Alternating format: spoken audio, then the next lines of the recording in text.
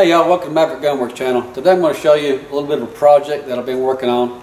And if you got the idea of maybe upgrading or changing some of the things on your government model 1911, here's some things that you should consider. If you're going to go order parts, make sure you understand what you're getting, because they're not always going to be interchangeable with every 1911 made. So what I have here is this is a Springfield 1911 in the government model, 5-inch barrel, which had a typical, very narrow tenon front sight, beaver tail, rear sight. These are original sights actually right here. Very small, minimal sights for a government model, it's typical. And the customer wanted to change the sights and also wanted to change the grip safety, because he has an issue with the grip not sticking out far enough. Physically, he had a hard time getting the safety to release when he grabbed the grip to put a grip on the gun. This does not have a protruding bump out on it, so he has a difficult time with it collapsing enough to take the safety off when he was wanting to fire the gun. So what he's done is, in this case, he had went ahead and ordered the parts he thought he needed. What I want to show you is some of the things that you need to understand if you're going to get parts, that you understand what you're getting, because with the government model frame, and this being in Springfield also, different manufacturers have a little bit different cut on the back of the frame, so not always a particular safety will fit every gun. Okay, so here we have, this is the original safety on it, and you see the original government model hammer. When you cock the hammer, it comes back and does not interfere with your safety. But what we've got here is the safety that he had purchased, because it had the extra bump on it here. And a little bit more of a user-friendly safety, I guess you'd say, because you have a larger space and it sticks out further from the frame. You don't have to push it in as deeply to get the safety to activate. But what happened here is, not knowing the differences in these safeties, we had to purchase a different aftermarket safety to make it work. Reason being, I want to show you the original safety that fit inside the frame here, okay, and it does not have the protrusions out like this one does. This is a larger beaver tail section, so that you have a little bit safer as far as grabbing the gun and getting a higher grip up on the frame and not interfere with any mechanical operation.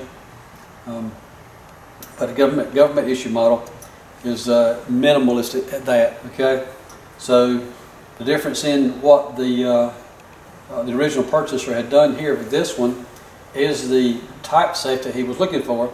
However, I'm going to hold it best I can here and show you why it would not work. You can see the frame, how the frame is cut in here at a 45-degree, basically 45-degree angle under there, and this safety was not like that. It is meant for a gun that has more of a 90-degree cut here.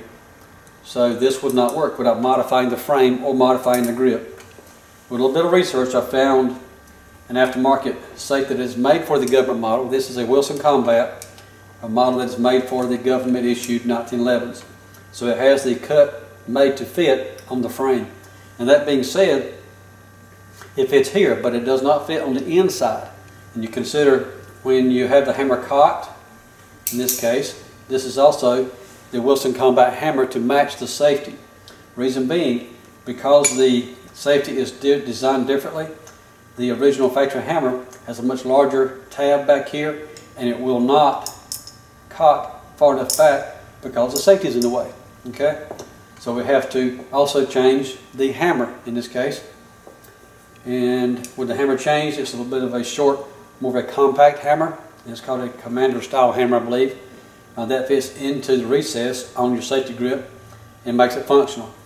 And that being the case, also I wanted to point out that a lot of these parts will have to be fitted for every gun, because the specs sometimes are not always exactly the same from manufacturer to manufacturer.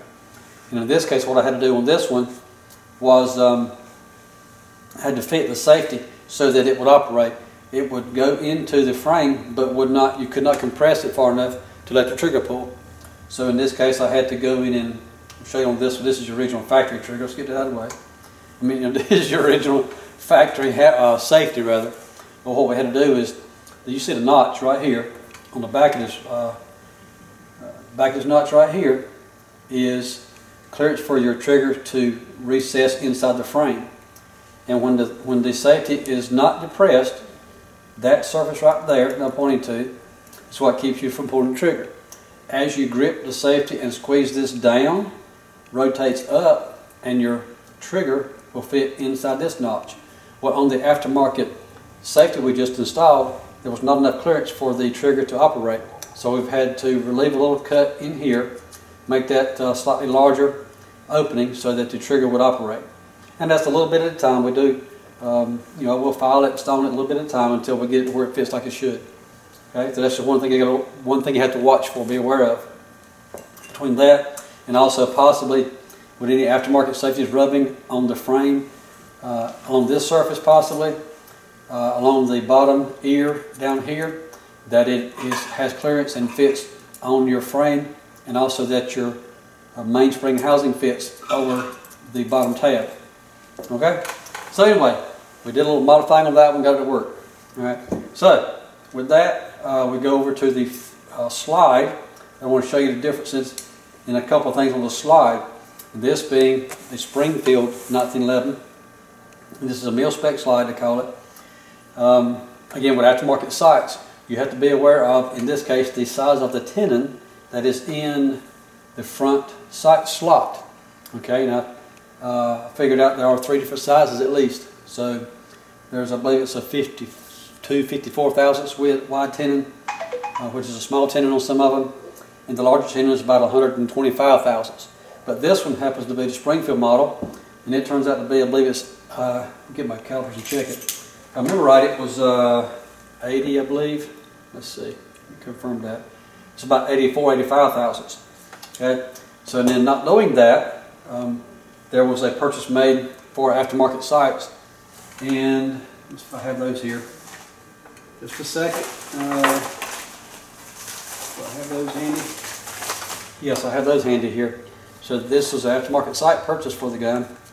The rear sight would work, but the front sight, in this case, it was built for a Colt 1911, and the Colt 1911 in this case is a much smaller, thinner tenon. It ended up not fitting this particular frame.